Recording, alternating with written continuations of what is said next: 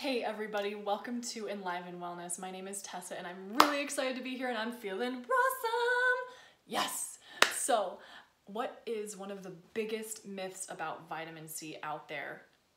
I'm about to share that with you. But first, please subscribe if you have not. Hit that subscribe button down below and make sure you tap that bell button so you're notified when I go live, which I do often. So, what is one of the biggest myths about vitamin C out there today in our way over consumptive world? Is that you need a lot of it in order to be healthy. Now, I'm not saying that there isn't something to vitamin C therapies and like high dose vitamin C. I'm very mixed on my opinions of that, but I'm not saying that there isn't a time and place. What I'm saying is that there's been a misconception that you actually need a lot of it in order to be healthy. That is not true. Now let me explain why. All right, when you are on a lower carbohydrate diet or raw carnivore or carnivore, which is no carb. So if you're on a low carb or a zero carb diet, it's been shown that you actually have less requirement for vitamin C. Why? Because you have less glucose coming in. And it appears that the need for vitamin C is directly related to the amount of carbohydrates that you have coming into your body. So it's a proportional relationship. It's not an inverse relationship, it's a direct relationship. The higher the carbs, it looks like, the higher the need for vitamin C. Why? Because it appears that the vitamin C, like you need higher levels of vitamin C in your blood in order to deal and mop up the extra glucose in your body. Now, the glucose molecule and the vitamin C molecule are very similar in structure, very similar. And this means that they compete for access in the same metabolic pathways. Very interesting. So it appears that you need more vitamin C if you're taking in more carbohydrate to help mop up the glucose in your blood and help stabilize your blood sugar, which is really interesting.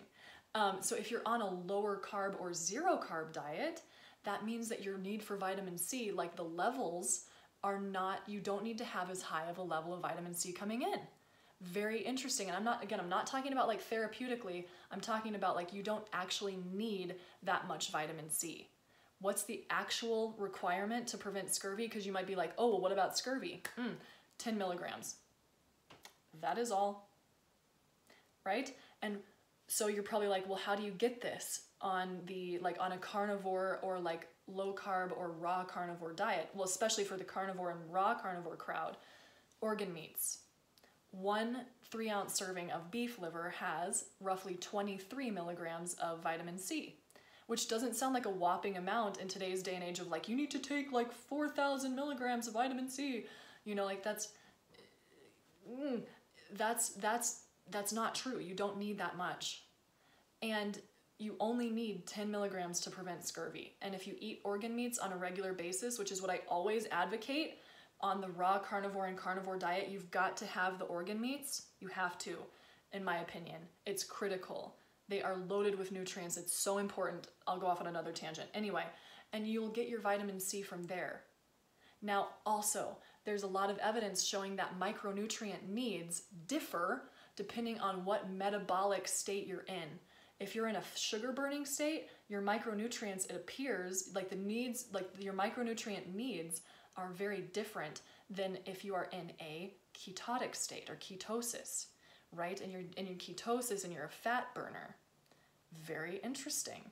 So keep in mind that these RDA recommended levels, those are based on higher carbohydrate diets. They're not based on lower carb / carnivore. So, you know, I know for me, it's like everything that I thought was true sometimes gets flipped. And I'm like, what do I believe? You know, but you have to think about it primally and go back to like, you know, our ancestors or like what was realistic. Like they didn't have vitamin C supplements, right? They didn't have these things and they were okay. Now, granted, we're still living in a, you know, much more toxic world than they were, but at the same time, right? You've got to think about it a little bit more realistically. Like you don't need these huge doses of vitamin C to be healthy. Maybe there's a time and place for high dose vitamin C therapy. I ended up having a really big backfire on high dose vitamin C therapy. Like, and I've heard of person after person after person having the same experience. I've had people come to me going into the hospital because of these things. I poisoned myself with mercury because of too much vitamin C. Now, I'm not knocking it, and please know that, like, if you're a proponent of vitamin C therapy, by all means, I love your opinion, stick with it. I just ask you to investigate it and look at it more legitimately. That's all. Like, take a really objective look at it. That's what I had to do. I was not getting better on high doses of vitamin C. I was not at all, and I was actually getting sicker.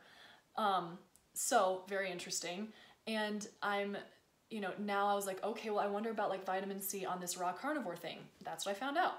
So if you think that, if you're worried about vitamin C intake going raw carnivore or low carb even, know that you're okay. If you don't have as high of a carbohydrate intake, your need for vitamin C doesn't have to be as high either. So think about that, all right? It's a direct relationship is what it's appearing to be. And make sure you eat your organ meats so that you get that vitamin C that you do need, especially like kidney and liver. Those are two great sources. And you need to make sure they're grass-fed, pasture-raised, all of that jazz. So if you're interested in consulting about the raw carnivore diet, or even what I like to call a modified keto carnivore, then please reach out and email me and say I'm ready. And you can email me at tgirly7@gmail.com. Also check out my website, enliven-wellness.com. And thank you again for being here. I hope this video opened your eyes to maybe a new thought about vitamin C. And yes, I always like to bring up these kind of cool new things, new thoughts. So thank you for being here, and thank you to all my whole family of Enliveners. I love you so much. And please share these videos and comment and subscribe and share.